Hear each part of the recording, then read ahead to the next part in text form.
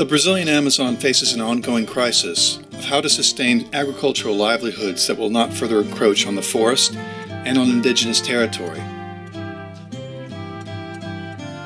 It's a region that oddly suffers from perceived land abundance. Here, typical land holdings are well over 100 acres in size, and labor is scarce. In 2017, I went to two municipalities located at two opposite ends of the Trans-Amazon Highway to investigate the potential of transitions to agroforestry and tree crops. One of these crops is cacao, or cocoa. It's a native Amazonian tree, often grown in association with other species.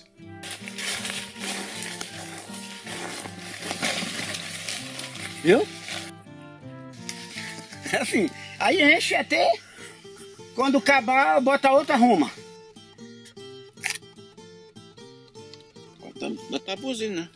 But West Africa and Indonesia produce much more cacao than does Brazil.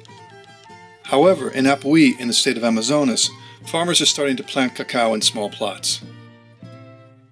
And in Medicilândia, in the state of Pará, which has become Brazil's capital of cacao, the crop has been a mainstay in the community for 2 generations. Aqui nós estamos esticando a lona, aqui na chácara Recanto do Sabiá, quilômetro 75 sul, 5 km da BR da Transamazônica.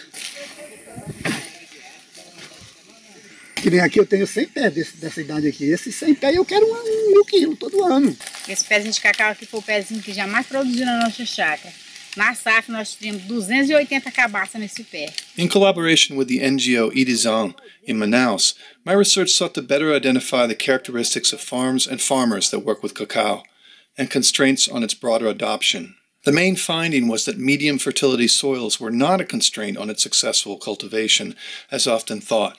Labor is the more significant challenge in farming cacao, and farmers desperately seek technical assistance, a secure market, and access to credit.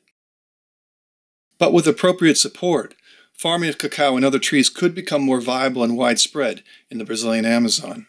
Quite possibly, such agroforestry could become a model for productive reforestation of previously deforested land.